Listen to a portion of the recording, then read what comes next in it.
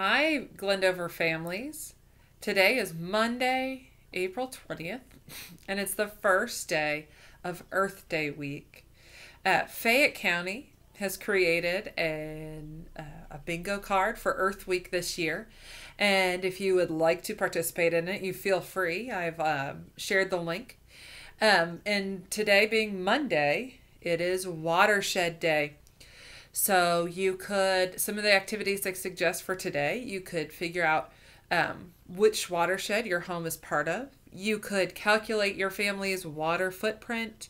You could explore your neighborhood and try and find a drain that has a stencil or has been decorated, as well as a few other activities. Since today is the Watershed Day, I have a story I'd like to share with you all. It's called Turtle Watch.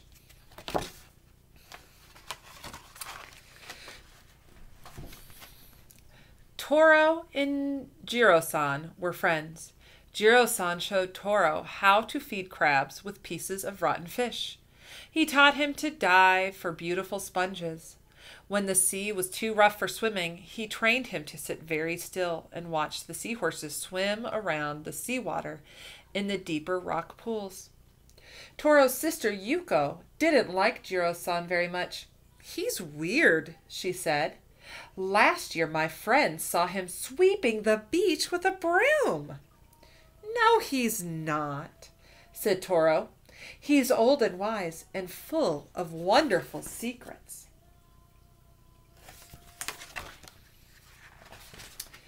One day, Toro found Jiro-san sitting on a big rock. "What are you doing?" he asked. "I'm listening," Jiro-san said. "The wind is bringing me a message." Toro sat on the rock and listened, but all he could hear were seagulls crying. "Ah," said Jiro-san at last. "Now I understand. My old friends are coming." "Who are your old friends?" asked Toro. "You'll see," said Jiro-san.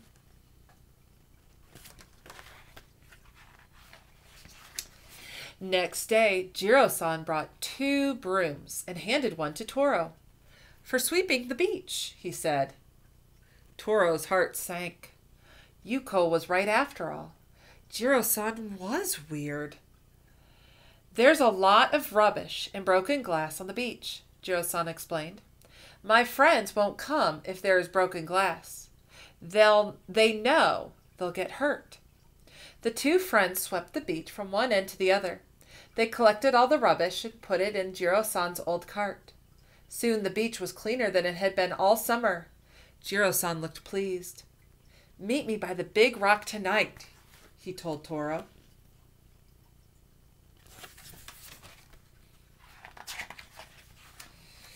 Toro ate his supper as fast as he could. "You seem in a big hurry," said his mother. "I am," said Toro.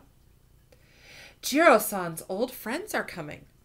"Who are they?" his mother wanted to know. "It's a secret," said Toro. "What kind of secret?" Yuko asked. Toro didn't answer.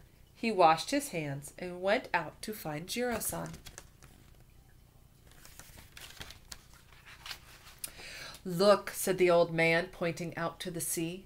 Toro saw a school of dolphins riding the waves. "Are they your old friends?" he asked. "No," said Jiro-san. "Perhaps they will come tomorrow night."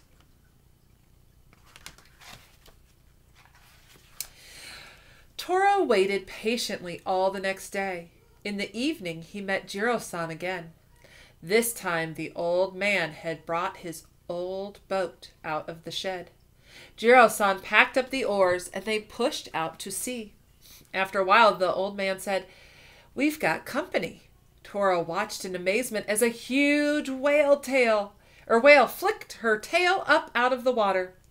She had a young one swimming beside her. "Are they your old friends?" Toro asked. "They're friends," said Jiro-san, "but not the old friends I meant. Maybe they will come tomorrow."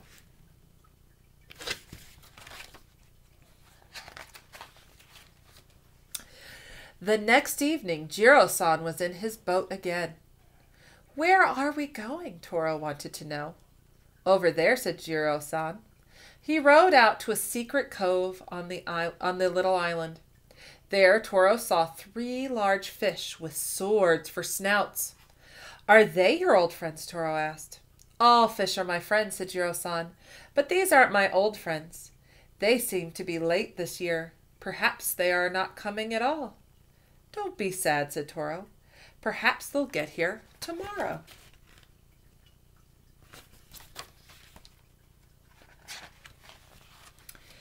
Do you want to come and wait for Jiro-san's old friends? Toro asked Yuko after supper the next day. Yuko wasn't doing anything, so she followed Toro to the big rock, kicking the sand as she walked. Shh, said Jiro-san. I think they're here at last. Yuko and Toro saw a dark shape moving towards the shore. It was huge and bobbed up and down on the water like an enormous cork. At last the children could see what it was. A turtle. She's coming to lay her eggs on our beach, said Jiro-san proudly.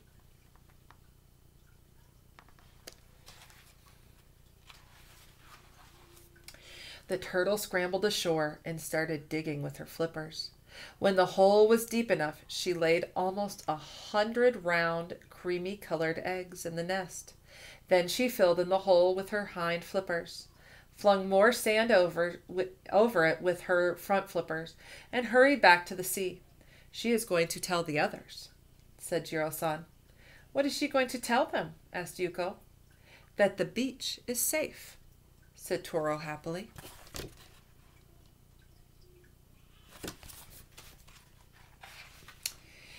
The next evening, Yuko came to the beach with a new broom. Can I help sweep the sand? She asked. Of course, said Jiro-san. The more of us there are, the safer the beach will be for the turtles. The 3 friends swept up all the litter dropped by the holiday makers during the day. Then they sat on the rocks and watched more turtles come ashore. There were lots of them, all huge and old and wise, just like Jiro-san. Now, said Jiro-san, you must be patient and wait until you hear from me again.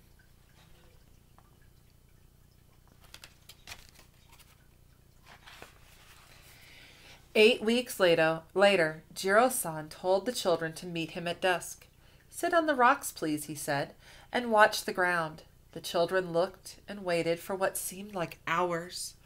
As the moon rose, they saw something moving under the sand. Something small and fast and eager. It's a baby turtle, cried Toro. The eggs have hatched.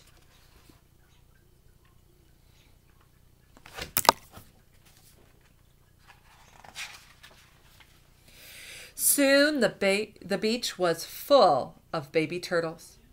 There were hundreds of them, all scuttling down the sea. The children couldn't believe their eyes. Jiro-san isn't crazy after all.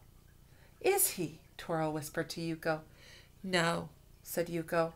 He is old and wise and full of wonderful secrets.